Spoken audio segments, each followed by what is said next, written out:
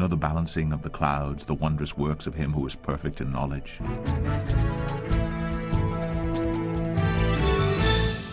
Many are those who in their spiritual lives tend to extreme rights or to the extreme left, swinging between two opposites.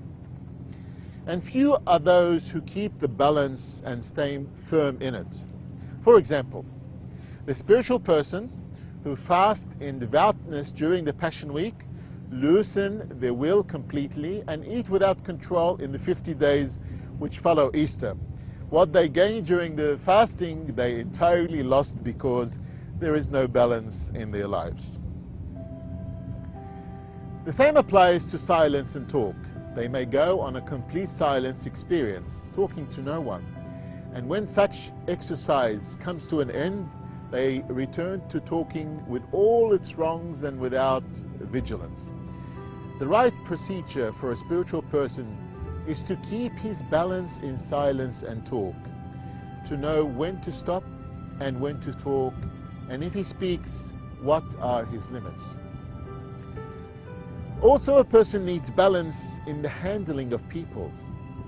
Many cannot keep the balance between humility and courage in their life. They might exaggerate in their humility until it turns into weakness and leniency, or exaggerate in their courage until it turns into rashness and prudence. A spiritual person must be humble in his courage and courageous in his humility, and combine wisdom with both. Also, in the upbringing of children, there has to be a balance between pampering and harshness. Some see love as pampering and continual giving without wisdom or control, and compassion, which encourages the continuity of wrongdoings without mindfulness. But balance is in the loving firmness and in the firm of love. Balance holds in itself a lot of wisdom, understanding what it should be without right or left exaggeration. It is said by some wise men that virtue is the middle position between two opposites, between intemperance and temperance. Balance helps one to be firm because extravagance based on rashness cannot be stable, and it is easy to change to the contrary. Search for such balance in all details of your spiritual life. Stay with us and let's look at the following story, The Balance of God.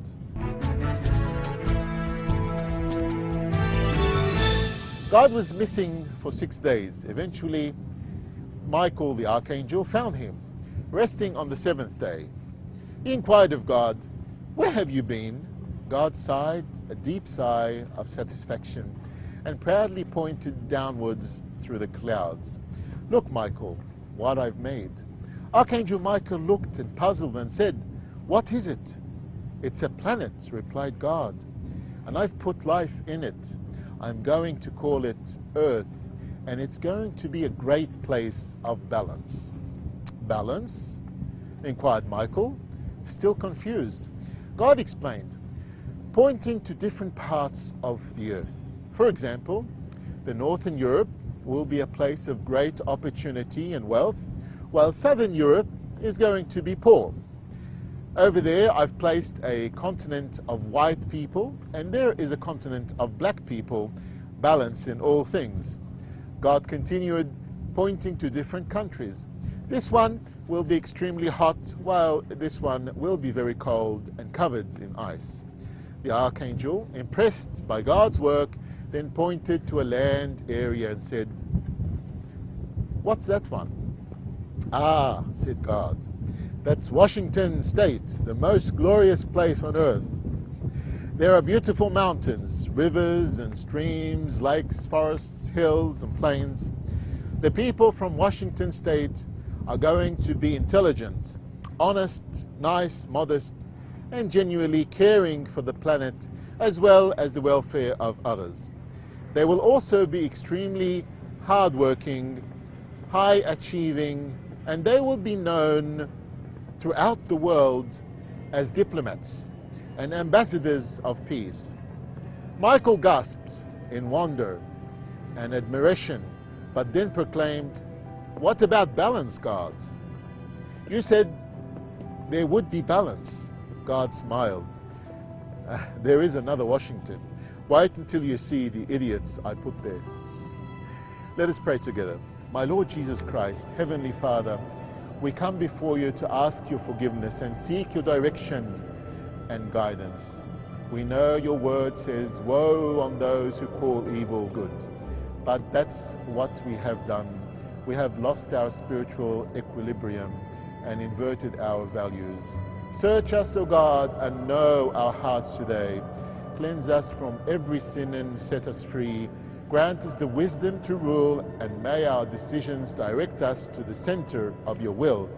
I ask it in the name of your Son, the living Savior, Jesus Christ. Amen.